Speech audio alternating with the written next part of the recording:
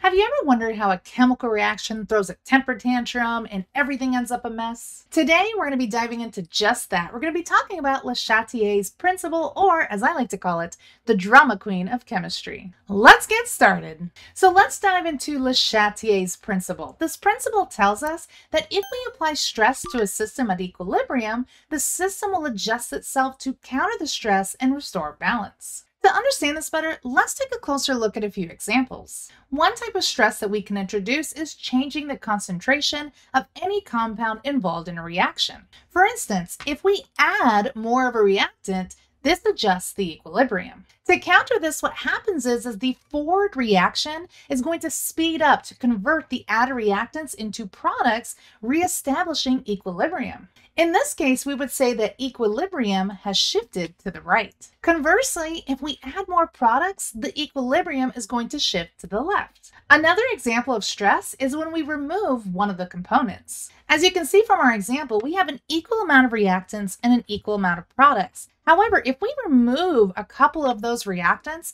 what's going to happen is the system is going to respond by shifting the reaction to produce more of that missing component, aiming to restore balance. These adjustments illustrate how Le Chatelier's principle works to keep the system at equilibrium even when we introduce changes. Another way that we can stress out an equilibrium is by changing the temperature. To understand how temperature changes affect equilibrium, we first need to know if a reaction is exothermic or endothermic. This will tell us if a reaction releases or absorbs energy, represented by delta H, the change in enthalpy. If delta H is negative, the reaction is exothermic, meaning that it releases energy. In this case, we can think of heat as a product of the reaction. If delta H is positive, then the reaction is endothermic, meaning it absorbs energy. So heat acts more like a reactant here, something the reaction needs to proceed. With this thermochemical data in mind, we can treat heat as another player in the reaction.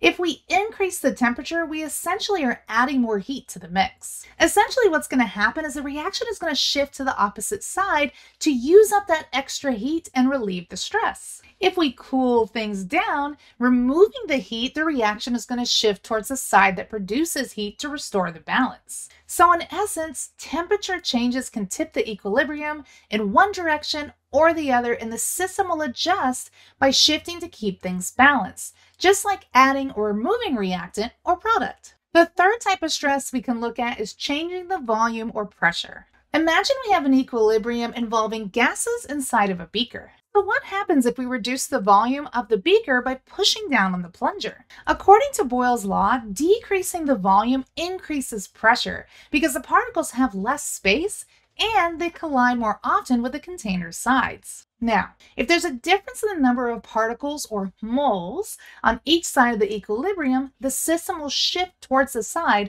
with fewer particles to reduce some of that extra pressure. In an equilibrium involving diamotic molecules on the left side and two separate atoms on the right side with those two atoms technically have twice as many moles. By shifting that equilibrium to the left, it's going to lead the particles to combine, resulting in fewer total particles, which helps lower the pressure.